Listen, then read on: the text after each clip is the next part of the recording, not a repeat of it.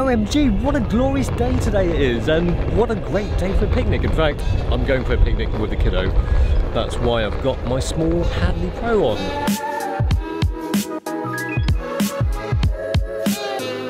Big shout out to the sponsor of this video, Adorama, supporting creators with gear knowledge and inspiration to do what they love.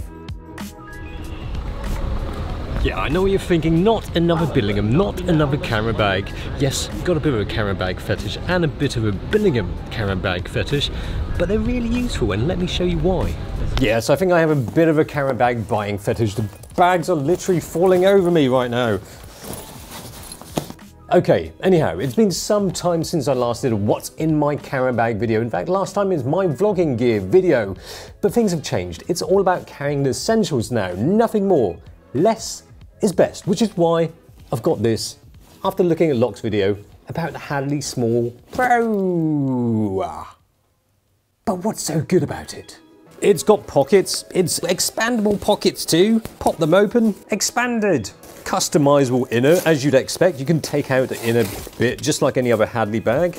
Weatherproof zipping on the back, revealing a document pocket or used tissues. Detachable strap. Just like that. It's so cute. And this is the big feature with Billingham bags. It's the quick release straps that don't make that Velcro sound. Nobody wants a Velcro sound when you're opening a camera bag. Imagine that, you're out in the wild taking pictures of these birds. You don't want to make a noise, then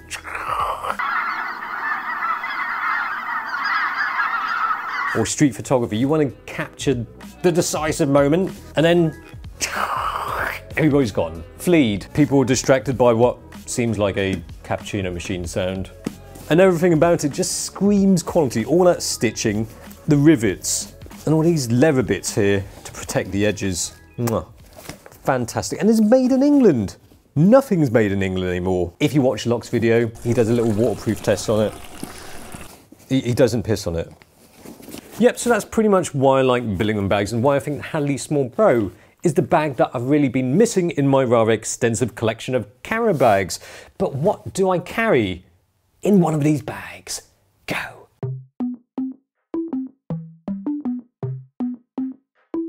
Anyway, let's cut away from that filthy gear porn and provide you with something useful. Here's 5 accessories that I think are useful to have in your camera bag, starting with number 1.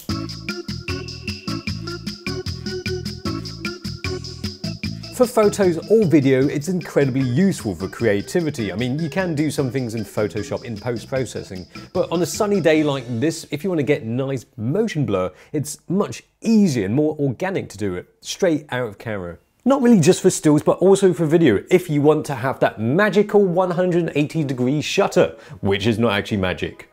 Thank you very much, me, for that top tip on filters, but what do I mount those filters on? Well, here are my lens choices.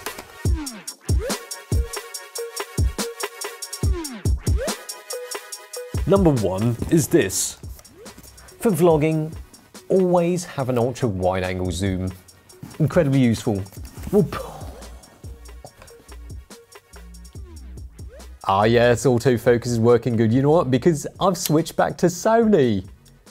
There you see, that's at 7mm, equivalent 14mm in full frame format. Oh wow, look how big my arm looks. Yes, so need one of those. That's definitely in the bag. Ironically, when I'm talking about filters, this doesn't have a filter mount. See, no one to mount it. Ultra wide angle zooms, love them. I've got the Canon 1635 as well, f4. Of course, it's got image stabilization. It's got a nice red ring. I don't know why I've got this accent all of a sudden. But as I said, I will be transitioning back to Sony, I think. This is pretty crappy. I've dropped it. In fact, I noticed it's not focusing properly at the minute. The first bit of this video is probably out of focus because it's not focusing properly. But I've only just realized after shooting that bit, it's a 10 to 18mm. Look at the state of that. I keep saying it, and it's true, I'm not a clumsy person, but I've dropped it, and therefore disproving myself. Optically, it's not a fantastic lens. For vlogging, it's fine. I don't really need superb optics, but ideally I'll replace this with a full frame 16-35, which I owned before, but sold, but I'll probably have to buy it again. It's got 10 to 18mm range, and when you put it on the A7, I'm starting to forget the names of these Sony cameras because they like replace them every minute. So anyway, when you mount this to the full frame A7 III, it automatically changes to Super 35 format because this is a crop lens. What else? A standard lens, everybody's favorite standard, what? A standard lens, everybody's favorite fixed focal length. 50mm equivalent. This is a 25mm f1.4 Sumi Lux. Not a real Leica, but it says Leica on the front. Tasty goodness. Don't eat it, it's not really tasty.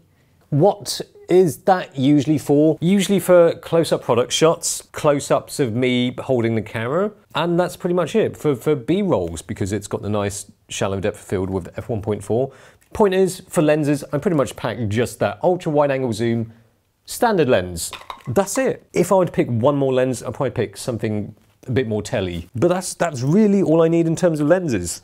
But to be honest, for photography, it doesn't really change much in terms of lens choices. I would have one ultra-wide angle zoom. It covers 16-35 with a 5D Mark IV, and then a prime lens, 50mm f1.4 or 35, or just go for 40mm f2.8. Perfect, done. Ugh. The thing that I really hate the most in life, well, maybe that's a bit of an exaggeration. All right, so the things that I don't quite like so much is having these tiny little objects like SD cards in the bottom of your bag and trying to get the damn thing out. Perhaps a belly case with memory cards is a bit overkill, but I like how it keeps it organised. At least you won't be finding cards in the bottom of your bag, of course. In terms of camera choices, I'd love to say that I use this all of the time, but I don't. It's a C300 Mark II from Canon. Not mine, it's a loaner, so I have to be careful with it. But because of its size and weight, when I'm shooting stuff by myself, it's not actually practical to shoot with this and have geared up and reviewing as well in my bag. And I used this to shoot the street photography video recently.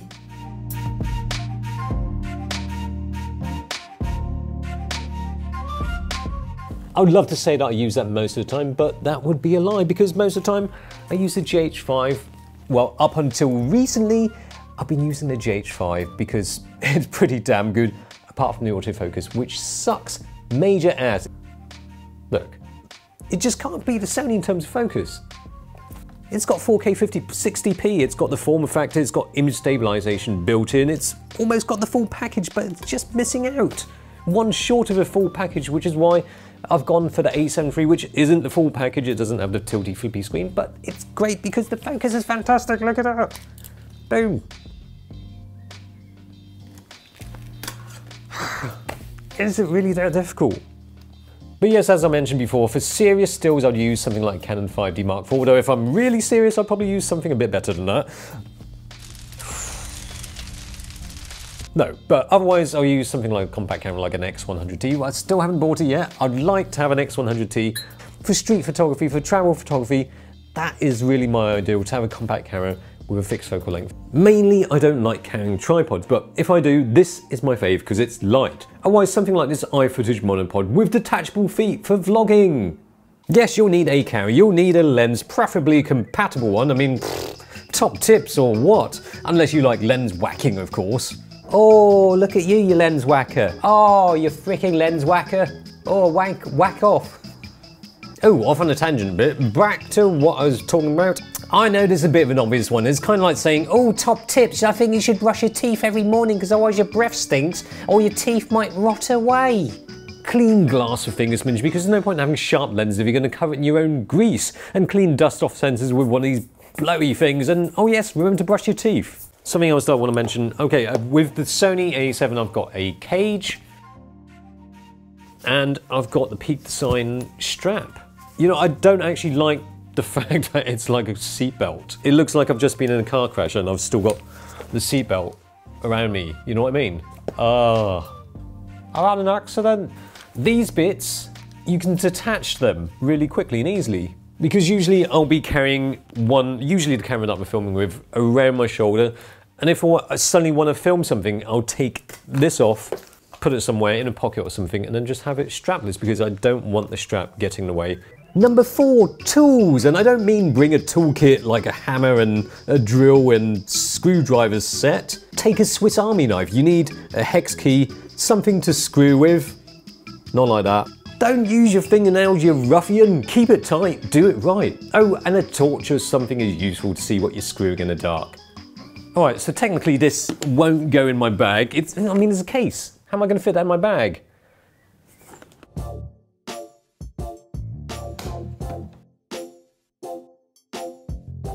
This is my DJI Mavic Air. Ooh, and you know what? Usually when it comes to transporting it, I will carry it in this Pelly case. It's a very nice Pelly case, slash, I think it's a farm case. No, farm case. For carrying your eggs safely. I think Case Farm make the insert for this.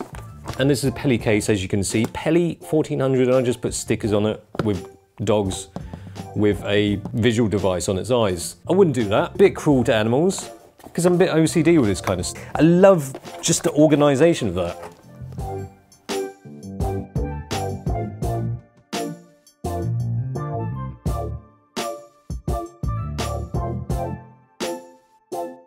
Gotta love these Pelly cases. They're tough. Iron Man uses one of them. I mean, they're practically bulletproof. All right, maybe wrong choice of words. They're just really, really tough. Like, yeah. Weatherproof cameras and lenses can be fine in the rain to an extent, but I've had weatherproof lenses in the rain, and somehow rain got trapped in between the elements inside. But it's not just your gear you should be rainproofing, it's probably good to rainproof this as well.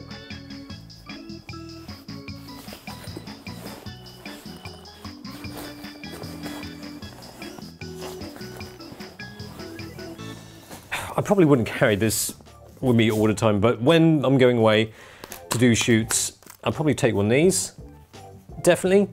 I don't know what I'm showing over there. Pretending I've got a live audience here. Oh, look at this. I'll probably take one of these, Nintendo Switch, just to keep entertained. Keyring holder, also a Billingham one. Sony wireless lav mic system.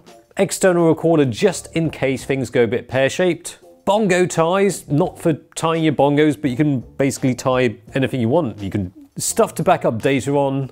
Best shotgun mic for vlogging right now, the Rode VideoMic Pro Plus. Wet wipes, tissues, and you know what, that's pretty much it. So that's the gear that I use for video and photo shoots. Not necessarily the best, but it's a mix of what is the most useful in my mind for how I shoot, what I think is good enough for the job, or what I can actually afford. Having owned and used a lot of gear, well, owning a lot of gear is fine if you're a collector, but when it comes to actually doing stuff, I prefer to just take the stuff that's really, really useful. Less of more. Anyway, one final shout out to Under Armour for supporting this channel. Thank you very much, really appreciate it. Links are in the description below. See ya.